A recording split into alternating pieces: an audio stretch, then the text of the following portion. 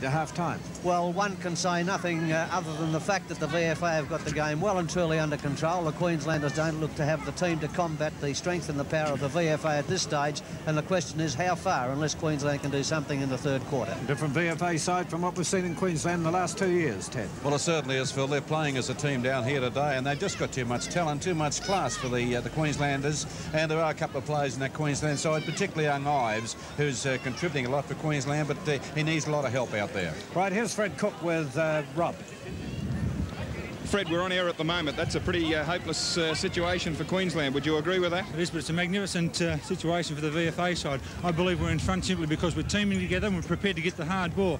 A lot of the viewers wouldn't realise that out here it's very windy conditions and it's swirling sort of a wind. You know, you can't predict where the ball's going to go. And it's only the player that's prepared to go and get the hard ball that's going to come out on top today. And I think if we can do that for the next half of the game, we'll win quite comfortably. Righto, Fred. Thanks very much. Back to you, Phil. Righto, and there's Freddie with his mouth guard either coming out or going back in.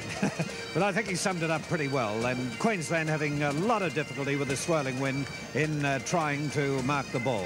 Ian, the statistics on the game. VFA kick getters, Gilmore still controlling the centre with 13, Russell 9 and Beattie 9. Queensland kick getters, Zane Taylor's playing quite a good game with 9 kicks. Ives 12 kicks, 11 coming from that quarter. He was an interchange player. White 9 kicks, goal kickers for VFA. 2 to Cook, 3 to Smith and 1 each to Beattie, Jones, Wolf, Burt, West and Austin. And for Queensland, 2 to Newton and 1 each to Weller and Blackford. Well, to the strains of the City of Nunawading Highland Band, we'll take you back to the studio for this break.